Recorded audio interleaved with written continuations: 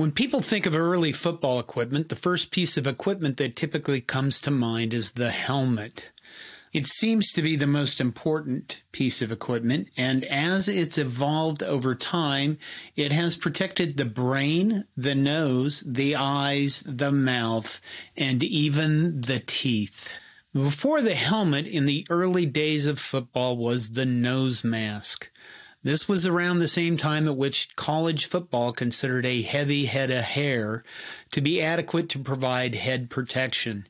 More information on that, football hair, in a video I will link to at the end of this one. I'm John Johnston, and this is Hardcore College Football History. Please consider subscribing to my channel and sharing it with other college football fans. Thank you. The Morrill nose mask was invented and patented in 1891 by Albert Cumnock, who played for Harvard. He created it for a teammate, John Cranston, who had injured his nose.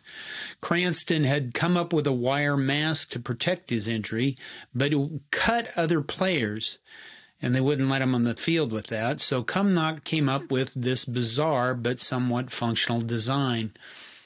In the patent, it states, "In playing football, although blows with the clenched hand are not permitted, it is allowable to push or ward off one's opponents with considerable force using the open hand, and in the excitement of the game, this allowable degree of force is frequently exceeded, and injuries to the face and head are not unusual.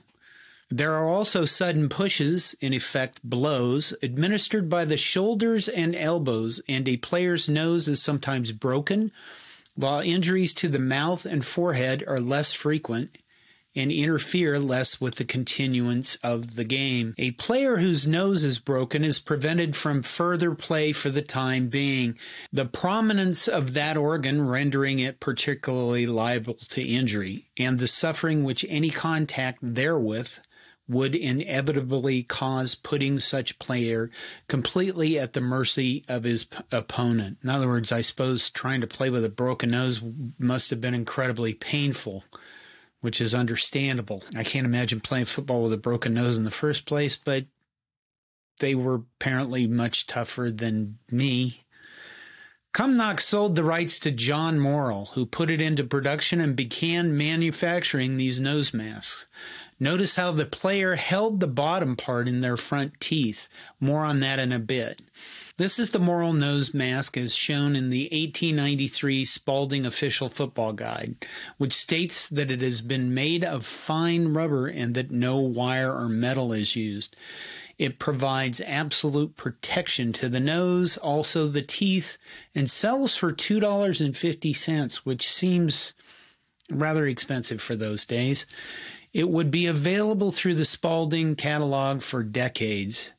Now, if you look through old college football photos, you can find many, many instances of players with these nose masks. Here's the 1895 Iowa State team photo where this guy has one around his neck. Here's another photo of decent resolution where the players have them. And here's what I think is a University of Chicago player wearing his nose guard rather proudly as if it were part of a mating ritual. Here's a photo from an auctioneer's website of a nose mask. This one has the owner's name, Walter Word, engraved in it, along with the phrase, "Look out," at the bottom. You can find these nose masks for sale as antiques today at various websites around the internet. You'll notice that they have little holes in them for breathing. Then there's the strap that goes around the head to keep it in place. In the backside view, you have this little edge that sticks out that a player would hold in their front teeth. If you think about how they had to hold them in their teeth, well, at the same time, they're breathing very hard because they're constantly running like 200 plays a game. And it's constant hit, hit, hit, mass play after mass play after mass play, hitting the lines. So they're constantly moving and hitting each other with little breaks. And I can't imagine what it would have been like to try to wear this thing and hold it in your teeth at the same time. But if you're going to play with a broken nose, you have to have something. If you think about it, your nose and your teeth would probably be the first primary things you'd want to protect as a football player, because you're constantly getting hit in the face. In fact, punching somebody in the face is pretty common. The patent reference earlier mentioned hitting a player with an open fist, which was not illegal at least until 1905. There was a lot of slugging with the closed fist. It was kind of discouraged by the rules, but mostly they looked the other way. The open fist, however, like I said, legal until 1905. Now, there were variations on the Morrill nose mask, such as this Victoria Batwing nose mask, but they weren't very common. In 1912, Percy Langdon Wendell, who played football at Harvard, patented a different design of the nose mask featuring two strips of leather that were held in place by the wearer's molars, their side teeth, as it references in the patent. The patent states, the usual type of these guards and masks, the upper part of the guard is held against the forehead by a band which passes around the head, while the lower part is held in place by a block of rubber held between the front teeth of the wearer.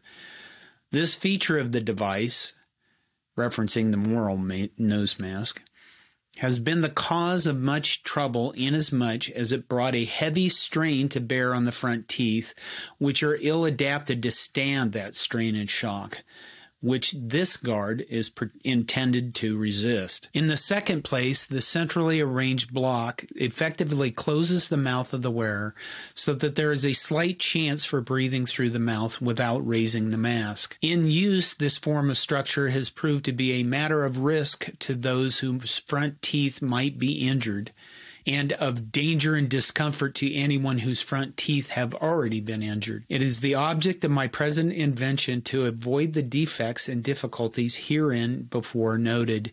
I secure this result by providing for the holding of the lower end of the mask by means capable of being engaged by the side teeth, leaving the central portion of the mouth free and removing the strain from the front teeth.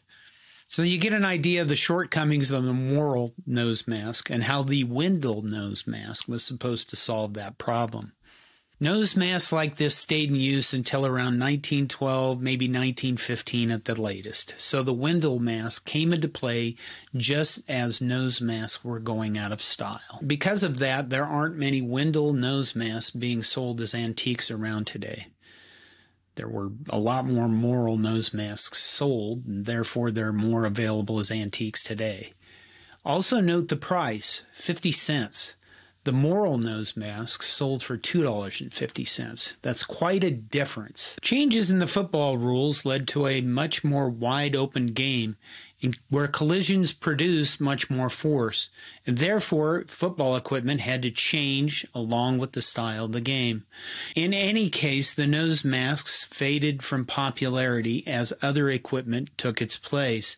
Equipment like head harnesses and full helmets and shoulder pads and full uniforms. We'll be talking about that equipment as I make more videos, as I plan to do in this channel. I hope you like this, and I hope you've subscribed, and stay tuned for more. Please share with your friends who might be interested in either history or college football so that I can grow. This is John Johnston with Hardcore College Football History. Thank you.